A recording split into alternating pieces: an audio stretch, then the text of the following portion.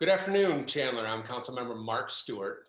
And earlier this week, Governor Ducey announced that restaurants were able to open for dine-in service with safety and social distancing practices in place to protect both businesses and patrons. Today, I'm excited to introduce you to three individuals to discuss how these lifted restrictions are panning out and what is being seen in our community and nationwide. First, here today with us is Maricopa County District 2 Supervisor and President and CEO of the Arizona Restaurant Association, Steve Chucri. Hi, Steve. For the past 18 years, Steve has served as President and CEO of the Arizona Restaurant Association. In 2012, Steve was elected to serve as the Maricopa County Supervisor for District 2 and has been proudly serving his community since he took office in January of 2013. Also joining us is Jared Flowers, a good friend of mine. And he's the Vice President for National Restaurant Consultants. Jared devoted his life to the restaurant industry. He's managed in varying roles from a general manager, executive chef, partner, and multi-unit leader and owner, and has held management positions for high-volume restaurant chains throughout the United States. And he is the best guy to go have lunch with because he knows all the hot spots. So thanks for being here, Jared. And then finally, we're joined by Mike Merendino, owner of Crust and Ostrich, right here in downtown Chandler. Crust has been a staple in our downtown for over 5 years with a well-kept secret downstairs, the Ostrich, a speakeasy-style bar. Don't tell anybody. Mike has been in the restaurant industry his entire life, learning from his Sicilian roots. Steve, Jared, Mike, thanks so much for joining me today. So let's get started with a handful of questions, and we're just going to chat about kind of what's going on in the restaurant industry, what people are doing to stay safe, how they're serving their community, and I just want to get some tips and tricks and things from you guys on what you're doing and to make people feel comfortable and then moving forward in the next few months and maybe even the next year on safety and sanitation. So Steve, I'll start with you. Restaurants were open for dine-in services earlier this week. What has been the initial response, and are restaurants opening? Have people visited them? Well, thank you, Mark, and it's good to be in the company of both Mike and Jared. So, gentlemen, hello to you. I will tell you that we have had a robust start, Mark. It's been wonderful to not only see the smiles in their eyes of our servers and our what we call our restaurant family. Their smiles are on their face. Sometimes you can't see the smiles on their face because they have masks on, but you can certainly see the excitement in their eyes to be reopened. A few months ago, I was at a board meeting for the National Restaurant Association, who I've got to sit on their board for some time, and I was with Dick Marriott. Dick Marriott was telling us at the time, never forget, we are the industry of happy. And that's what you're seeing. That's what you're seeing in this reopening of our dining rooms. You're seeing us be happy. You're seeing us serve those folks that have come to rely on us day in and day out, and it's been very rewarding. It's a little bit of a different landscape. We are honoring the right distancing. You aren't seeing items on tables as you would in the past with salt and pepper shakers, salt, sweet and low, those types of things, Tabasco. So I don't think we'll see this forever, but we are being responsible as an industry, and the safety and security and comfort of our guests is job one. Well, thanks, Steve. I've heard that in just passing with folks that they're eager to get back to work. I know that a lot of folks were out of work for a long time, and so hopefully they're easing back into that, and that's really good news. And you're right, it is an industry of happiness. It's where we go congregate. It's where we go have community. So it's good to hear that, and it's good that we're kind of getting back into the swing of things here. Jared, what are you seeing across the entire nation with the groups that you're working with as it relates to reopening, and how does Chandler compare? I think Chandler in Arizona is doing a wonderful job, and it's kind of ahead of the curve. As of this morning, there's 28 states that have restaurants open right now to some varying capacity of what that looks like. I just returned back last Friday evening from New Hampshire, where we're opening a restaurant next week, and was in Cape Cod. And, working with folks like yourself and with Steve and local government and the restaurant associations, I think, anytime you have support from local government, you're able to help move that needle a little faster. There's some accountability, but again, in Cape Cod, they closed down Main Street to car traffic and said, we can't open the restaurants, but we're going to drag all the tables into the middle of the street, and we're going to bring people together safely and securely and figure out somewhere to put the cars. And so again, that took a lot of help from local government to be able to pull something like that off. We see some states that are moving a little faster than others and maybe not in the safest manner, but I think what we're seeing in Chandler and Gilbert and the East Valley, we've got owners and operators like Mike and folks like Steve that are really helping add a support layer to say, here's the things that we can do to not just keep our guests safe. And again, we're not just talking about restaurants. We got retail, we've got other things opening. And not just how do we keep our guests safe, but how do we keep our staff safe? These guys are at home right now collecting checks, and we want them to come back to work, but we want them to come back to work and feel comfortable in the space that they're in and feel supported. So I think, again, we're very progressive in how we're doing it, but we're doing it very safely from what we're seeing in other cities across the country. Jared, you make a really good point about combining safety and moving everything forward and people that are ready to get back to work. I'm really interested in hear more about that Cape Cod opportunity. We've got some open space in downtown Chandler and other places throughout Chandler. And I'll tell you what, you know, government does a lot during crisis to take opportunities and liberties away. Maybe there's an opportunity to add some liberty as it relates to using some of those open spaces. Matter of fact, Mike, you've got a green space right out in front of Crust. Maybe I'll knock on the city manager's door and see what it would look like to set some tables out there, allow for more tables and more social distancing. But what are you seeing downtown as far as patronage? Are guests venturing out, or are you seeing business? So yeah, we are. You know, I think on Monday, none of us knew what to expect, right? We opened up for lunch and everybody was just sort of waiting eagerly. And I think it's about just communicating. And we're really trying to do a good job of communicating with our staff. You know, they were, you know, like Steve and Jared both said, you know, everybody's so excited, but how we communicate with our staff about, yes, being excited, but safety first. And really what we're telling our guests and what they're telling us is what we're trying to understand. You know, gloves and masks and the new norm of sanitizers. And, you know, for us, it's not the salt and pepper, but it's the Parmesan cheese and red pepper on the tables. So I think this new norm is going to be there for a long, long time. I don't think, you know, we were always sanitary. Every restaurant was quote unquote sanitary prior to, but now we're moving into a way that being so deliberate to make sure everybody understands that we're sanitary is one thing, but it is truly becoming more of our ethics and our beliefs, and like it is our sole responsibility to really take this and not only show our guests, show our staff, and the position of being a leader. If we want to be a staple in a downtown community or at a restaurant, it's our responsibility to our staff and our guests that we're doing this, not to show them that, hey, we're doing this now, but this became the new norm. I think some guests, there's a varying difference of opinions. I feel like there's some people that say, hey, it's way too early, but then there's, you know, we had the people at 11:05 going, oh, give me a drink, and you know, and then you have everybody in between. You know, I was sitting around and trying to talk to guests, and even last night I had dinner at the bar by myself, and we were, you know, obviously 6 feet away, and just sat there and just to watch. We have been starting to get a little bit more crowded every day. We have progressed, and I think this weekend is going to be it's going to be a good guiding point. To your point, the outside parks area and that green space right next to Crust, there's so many opportunities that I would love to see us try to expand on, because everybody wants to be outside. And even though it's a little bit warmer, you know, because we get spoiled, we want to be outside at 82 and 83, but after that it's hot. They want this perfect Arizona weather, which is great. But I do believe that people are more confident, as we all are, just being outside. So I think there's opportunities, you know, as we move and, you know, taking advantage. Even this weekend is going to be a beautiful weekend, hopefully next week, you know, and we have an opportunity to do some more things outside for the entire community. That's great.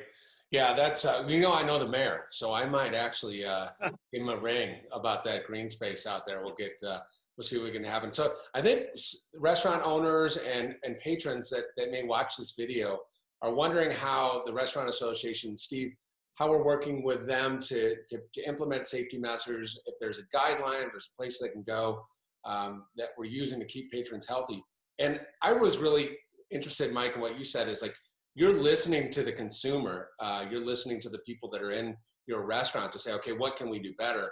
What's going to make you feel more secure? And I've been doing videos for my clients that is basically, it's all about, their brand is all about safety. It's all about telling people what they do for a living or what they do for business. When they come into their doors, they're going to be safe. And it sounds like you're already on that. But Steve, what are you doing with the restaurants to make sure they're implementing safe measures? Well, first and foremost, I will share with you what Mike and Jared just explained is a definition and illustration of the innovation and entrepreneurial style of our industry. Restaurateurs, I grew up in the car business here in Arizona. You know, restaurateurs are the most innovative and entrepreneurial people I have ever come to know. And that's almost, that you could take that to the bank. That's a fact. So to Mike's point, a few things. In working, Mark, with Governor Ducey in his office, they had recommended, we have been discussing, what about going to 50% of occupancy in a restaurant? I said, well, first and foremost, where do you get the 50%? Is it Dr. Fossey? Is it Fox News? Is it CNN? It's arbitrary. It's an arbitrary number. If Mike in his restaurant can accommodate 60% safely in his dining room, he should be able to do that. So first and foremost, what we wanted to be certain of is that we did not put this one-size-fits-all mandate on the restaurant industry. It would not have worked. It makes no sense to do so. And I think the guidelines that came out from Governor Ducey, the guidelines that we dovetail together, coupled together with theirs, is what we believe is very responsible. So it's some of the things we've just mentioned. It's making sure that you are ensuring that your staff is safe when they come to work a shift, right? That they don't have any COVID-like symptoms, they don't have a temperature and those things. So we're really stressing that. And look, I think Mike said it earlier that hygiene has always been job one for us. It's of utmost importance. We've ratcheted that up. Now, here's what I might differ from my colleagues on the webinar with or the Zoom call is that I don't believe this is going to be around forever. Let's go back to 9/11, a sad occasion for this country, and you had the TSA follow, right? Then you had TSA pre-check, right? Then you had a lifting of some of these things. I believe as we move forward within the next 12 months or so, you're going to still see these sanitation precautions abundantly present in restaurants. However, what might go away eventually, sooner rather than later, is the masks in the front of the house. Some people, it's voluntary. You don't have to do it. You'll probably see that disappear. You might see a few items coming in. What I think I agree with Mike on is you are going to have technology and other things that will emerge from this that will be with us for the future. To-go ordering, it's always been a byproduct of what we do. It's now going to be center plate along with filling our dining room. So I believe restaurateurs are going to have to make sure they can manage and structure a good protocol for how they can take in to-go orders and get them out the door while still operating a full dining room. No, it makes sense. And you know, you're just touching on it again. It's the restaurateurs that are entrepreneurial, that are innovative in protecting their staff and their customers are going to win market share. They're going to win business. And are you seeing that nationally? And Jared, what are your thoughts? You know, we really are. And I agree with Steve 100%. I think some of this stuff is immediate, right? So National Restaurant Consultants created a 54-page business plan with addendums, with checklists for taking temperatures of staff, you know, sick call logs that to a large degree we should have had all along. But sharing those with operators around the country free of charge and saying, look, guys, all of our past and present clients, here's kind of the new normal for right now. If you have chosen to not do catering, now's the time to jump.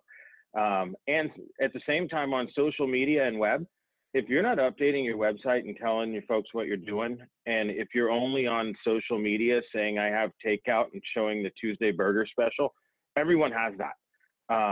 How are we keeping our guests safe? And when they get to the restaurant, are we actually training and being super diligent with having folks on the floor that are making sure we do what we say we do? Because if I promise any one of us on this Zoom call right now that I'm wiping down every touchable surface ever after every guest leaves the room, and the mom with the family of 4 comes in and the table gets up and we don't do that, we've lost that guest. We've lost that trust. So pre-shift meetings, post-shift meetings, you know, following the standards that we've put in place are far more important today than they have been in the past, with maybe some silent adherence to just assuming that stuff happened. But again, I agree with Steve. I think this is going to have huge changes over the next 12 months, but at least initially, there's a lot of folks that are scared to go back out. And we as operators have to put systems in place for our teams and for our customers and clients and guests to make sure that once they walk through those doors, we can still not only deliver that great product, but make them feel safe eating it. Well, every comment in this discussion so far has been about safety, and Jared, I couldn't agree with you more. Mike, what are you doing specifically in the restaurant so we can move forward? Guests can come back to Downtown Chandler. We're eager to welcome them. So, our new norm is basically everything we've talked about. We have the blue gloves that can be seen from, quote unquote, a mile away type of thing. We have our kitchen staff wearing masks, and we decided not to have our front of the house wear masks. We do have the option, obviously, if they're comfortable. We're following the guidelines and taking everybody's temperature and logging it. And the reason why we as a company decided not to do masks is we really, over the last week, from the guidelines when Governor Ducey started talking about this, we started really talking to people, and we asked them, how do you feel? We started asking, friends, neighbors, colleagues, staff, and we heard it was a very split decision. We have asked guests if they're comfortable for your server to wear a mask. Would you care for that? We're really trying to go about this in a new way, and we've heard so many comments of, well, if you walk into a restaurant, you don't want to feel like you're in a hospital. And that was like the biggest one for me. And that was like, so we're doing everything. We're sanitizing every table, chair, every touchable surface. We added some sanitizer stations. We're doing, making sure every 3 times an hour, we're actually changing gloves. So we have different words that we're using. Hey guys, it's pickle time. Okay. And just little things that, as Jared said, pre-shift and post-shift, that's, when I hear something like that, we know there's a restaurant guy deep down in there.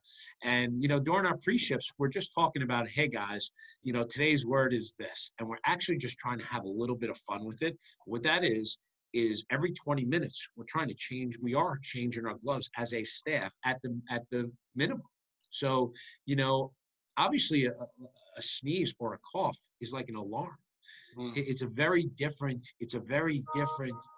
opportunity, and we're just trying to move forward correctly and keeping everybody comfortable. The steps that I believe that we will follow, I believe that there's going to be sanitizer stations, throughout my restaurants. I don't think they'll ever come down. I don't think the way of being so deliberate and so cautious will ever stop from this point on. We always wipe down our cheese and peppers and our chairs, but not to this degree and not to this level of detail, and not because you had to do it, because this is now our obligation to our community. Well, that's well said. It's an obligation, and I think that's changing the dining experience in Arizona. It's changing the dining experience nationally, and it's changing right here in Chandler. Gentlemen, I am absolutely grateful that you've been able to share some of these stories. I'm going to leave sort of the last few words. Keep it short because we're running a little bit over here. But Steve, Jared, Mike, we'll go in that order. Just kind of give me your last thoughts, and then I'll wrap us up here. Well, I love your extension of premise idea, Mark. I'll tell you, the city of Phoenix has reached out to us on that. Many cities are looking at doing this, and I think that would be a great coup for us. And to Mike, I would just share with him that I am getting 20 to 30 calls a day, and some restaurants who are not providing masks to the front of the house, we are hearing from guests that they appreciate that and they prefer not to have it. I have not had a call yet that has said, we want servers wearing masks. So whatever it's worth, I want to make sure I impart that to both Mike and Jared. And thank you for having me on this. It's really great that you've done this, council member. Thank you. Well, no, I'm grateful. And if you got the governor's ear, that extension of premises for 90 days, maybe you could give them a little nudge. There you go. That liquor license, so somebody can leave the Ostrich and go sit in the grass out front and have the beer, or have a glass of wine with their friends and family. That would be nice. So, Jared, any final thoughts? Yeah, I have two real quick. And one, I think Steve nailed it at the very beginning and said we're the industry of fun. And then Mike followed it up with the mass. I think it's important that nationally our operators are talking to the guests. So ultimately, we want to do what's best for the guests that are coming through the door.